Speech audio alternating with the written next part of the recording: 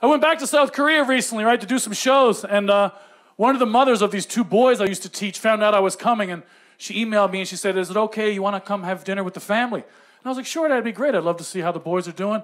And she goes, is it okay if they message you? I'm like, yeah, sure. Right, so I get this message from these two boys. I used to teach them, in kindergarten, and it said, teacher, you, meeting, family, tomorrow, 5-time, pizza, good luck. I taught those kids for 3 years. That's what you get when you hire an assistant janitor. But I speak fluent Konglish, right, which is a combination of Korean and English. I speak fluent Konglish. So I know what he meant. He meant, tomorrow you're meeting my family at Good Luck Pizza at 5 o'clock. I'm like, of course. I'll be there. So I show up. It's the two boys, the mom, the father. I never met the father again. Again, it was one of these like, like, all right, man.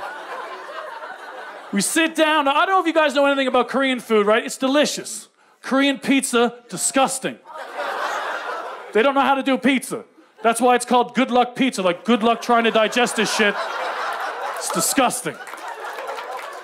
Like corn, octopus, cold cabbage, those aren't pizza toppings.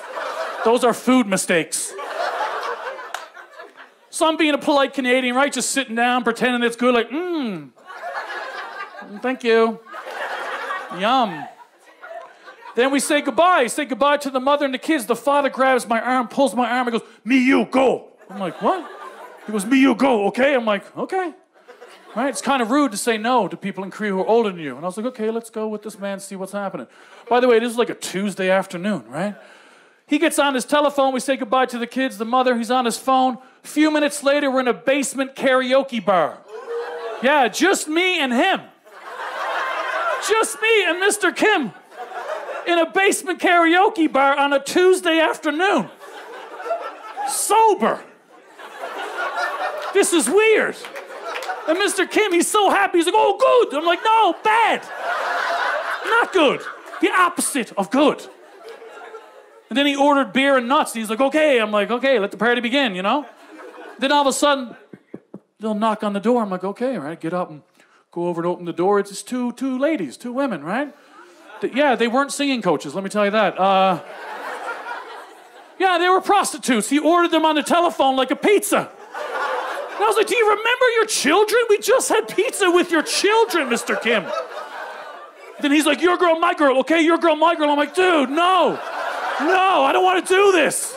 I'm sober. It's Tuesday afternoon. And one girl, she was hot. She was beautiful, right? Hot. And the other girl, she was warm. And she was warm. And I didn't want to choose. And Mr. Kim chose the hot chick. I'm like, good choice, Mr. Kim. That's a good choice. That would have been my choice. Then we sit down. I'm sitting down, me and warm, right, sitting down. She started getting just colder by the minute. She's on her phone like, this is fucking bullshit. I don't want to be here. And then Mr. Kim, he has his arm around his girl, and he's kissed her on the cheek. I'm like, this is creepy. This is weird, And then they're dancing to K-pop music, the world's worst music. It's the worst music in the world. You guys like The Who, right? It's terrifying. Who, just, right? That's Mongolia. Korea's like, hey, hi. Fucking weird as fuck. I'm 25 years old, you're acting like you're 7. Get a fucking grip.